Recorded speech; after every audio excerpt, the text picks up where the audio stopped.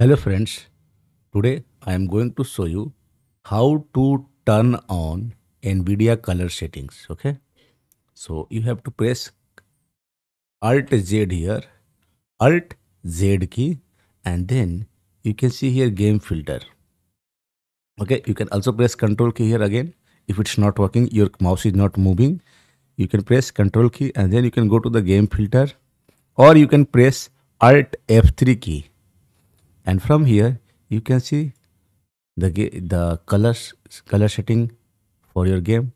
Like for intensity I have kept 58 54, saturation box 54, then go to brightness, contrast, exposure -10, contrast -20, highlights -44, shadows -100, and gamma -12. Okay, so keep as it is.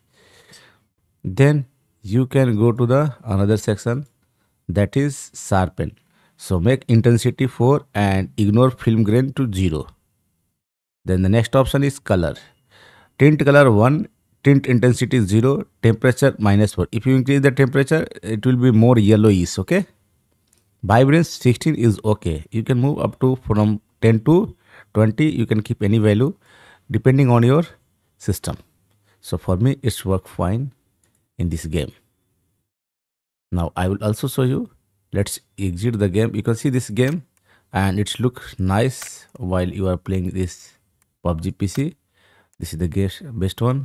Now you can also exit from here and open the Nvidia. Press Nvidia. Okay, you can see Nvidia control panel here. From control panel also, you can enable the color settings. So you can go to the display section. You can see adjust desktop color setting, and here you can see these values.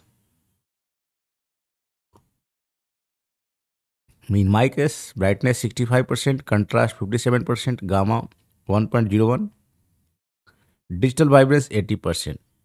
That's all what you need to do for color grading. Keep this color grading and it will work nice for you. Thank you. Thank you for watching.